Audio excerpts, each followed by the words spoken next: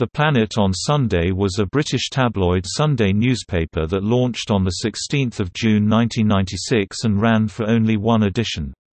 It was founded at a cost of £500,000 by Clifford Hards, an entrepreneur who made his fortune through operating budget coach holidays from the UK to Austria and Eastern Europe, with the intention of the paper highlighting environmental and conservation issues.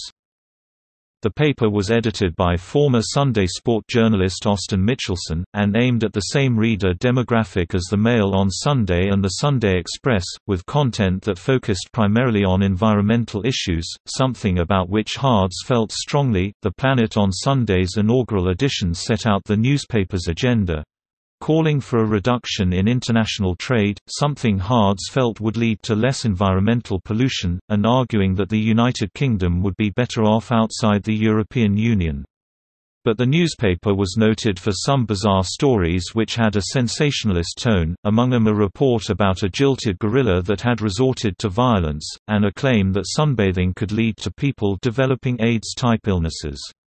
Also featured was a Dan Dare comic strip by Sidney Jordan and Thayan Rich, the character having been updated for the 1990s. The Planet on Sunday sold 115,000 copies, but Hards himself was reportedly unhappy with the content.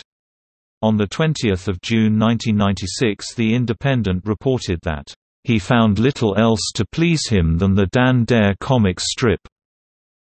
At a meeting of newspaper staff on 19 June, and following differences with his editor, Hards announced that the newspaper would cease publication. "I feel it is better to withdraw than produce a publication that does not match the ideals of the environmental movement.